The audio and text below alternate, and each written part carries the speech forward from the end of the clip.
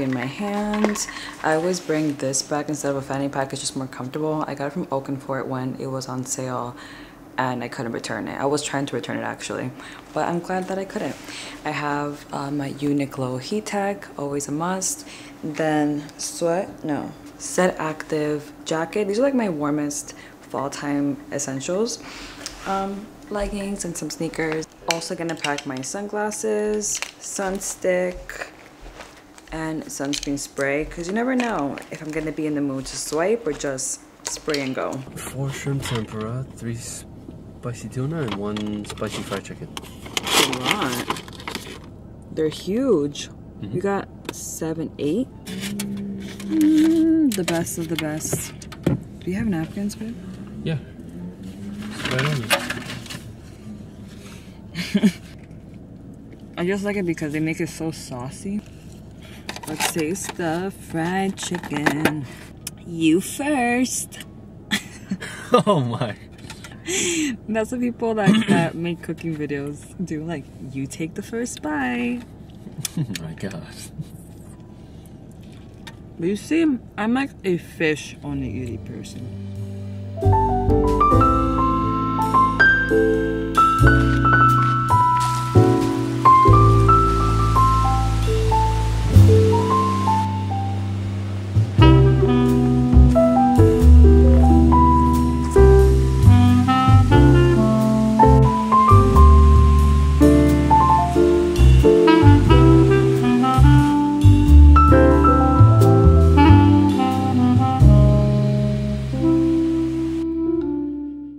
I'm making my mom a little cucumber salad and I cut everything up already.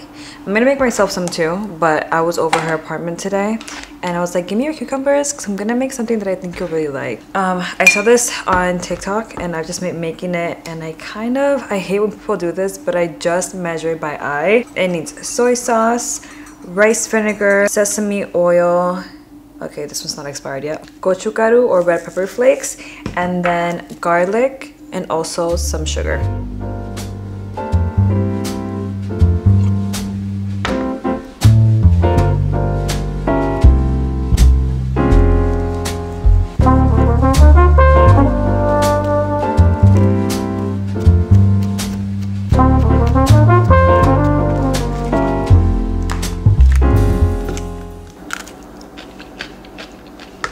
Okay, very light.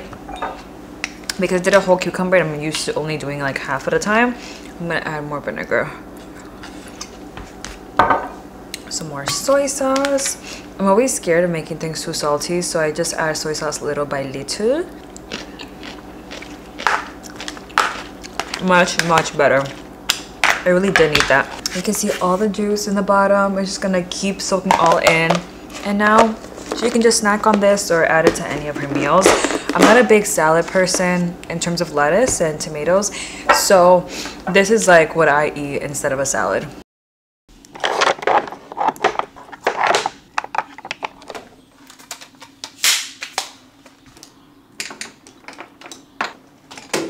I am gonna declutter a couple of things because as much as I liked some of these, they're really old. Other things I don't have my perfect shade match in, and I just don't have space. So let's go through the things I am going to declutter. The first one pains me the most because I love this palette. It was my first and my only Hourglass palette that I've ever owned. How pretty. I mostly use a bronzer, to be honest. The other ones were a little bit like, this pink one was too chalky on me, so you would usually blend this one with like the other colors. I think I'm going to pick up like their holiday palette. That's why I don't feel too bad about letting this one go. Also, it's like really old. Like, I wouldn't be surprised if I've had this for 4 years or 5 years. Another powder that is new, but I just don't know how to use it, and when I tried using it just didn't work out for me. And I'm a simple girl. Listen, I'm a makeup minimalist. If it's not easy to incorporate my routine, I'm not really gonna reach for it. This is the Cherry Blossom Cake Easy Bake and Snatch from Huda Beauty. This one is their pinkish one. It just like made me look chalky again. It's supposed to have like a little bit of a brightening effect, but just didn't work out for me. So I'm going to be passing this one along since it's still new. I love the formula of these YSL Bare Look tints. These are both way too light for me. This is new 1 and new 5. You would think that 1 and 5 are kind of far apart, but look, They look almost identical, so neither of them work for me. I do want to find my perfect match in this because the formula feels very watery, like you have nothing on your skin. I'm also going to be passing these along to somebody else. This pains me, but I think the super saturated from Experiment broke me out because every single time that I would use this with different products, it would always break me out, and I know people love this. It is still pretty new, so I'm also going to pass this one along. I know people swear by the NYX Brow Glue. I'm also going to be decluttering the Milani one. The next one, I gave it a fair shot. I really did. I don't like it. It's like goopy, and then it just looks weird on my brows. No. And this Milani one just doesn't work at all. Like, it does not keep my brows up at all. And then the last thing I'm going to be decluttering is this Dear Dahlia shadow. It's really pretty. I just have Space Cowboy now, and this one is broken, and I don't feel like fixing it. As you guys might know, my friend and I have monthly girl nights and girl dates. So today's that day, and we're going to the West Village. We're gonna go to a restaurant slash drinks place and then a wine bar. And I want to show you my outfit for today because I think it's really, really cute. I'm wearing the tube top from Aritzia, this Princess Polly skirt with some leggings, or not leggings, what do you call these? Damn, I really don't work out, so I don't know what these are called anymore. Spandex, that's what it is. And then for shoes, I'm gonna wear the ones that I got from Paris. These are from Massimo Dutti, and they're freaking stunning. Jacket is my fiance's. Let me see what brand this is. I got it for him in LA from a certain, I can't see, it's not there.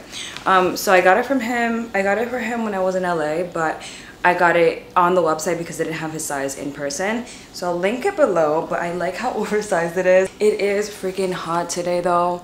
It's like 80 degrees. It's gonna get a little bit chilly when the sun goes down, but that's why I'm bringing this light layer. So this is a full outfit. Again, if you see me doing OTD with shoes inside the house, because I have not worn them out. To be honest, I am craving a good girls night, like a chill. Oh my god, I cannot wait. But I just need that because the past 2 weeks have been really rough, and I didn't understand why I was so emotional, because usually I'm emotional before my period, not the 2 weeks after. Like, that's supposed to be your best weeks out of the month, and I've just been going through it. I feel like everything that I'm worried about just came at me at once, like things about feeling like a failure, worried about the future, family stuff, just came all at once, and I just didn't know how to handle it, and I would just break down. I'm feeling much better. But 2 days ago, I saw a video about how there's a eclipse in Taurus tonight. I'm a Taurus, and how it affects all my big three. So that's lovely, and apparently it's just a very highly emotional time. So that explains it.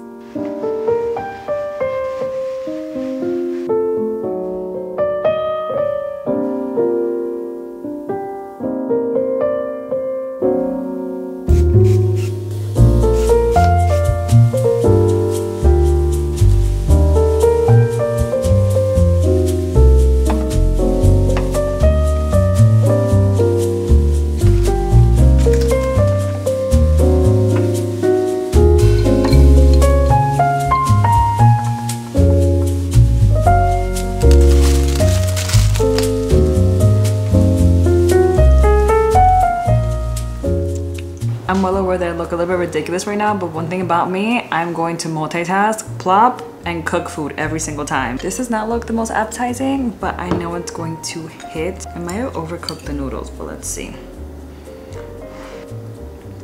I overcooked the noodles, but it's so good.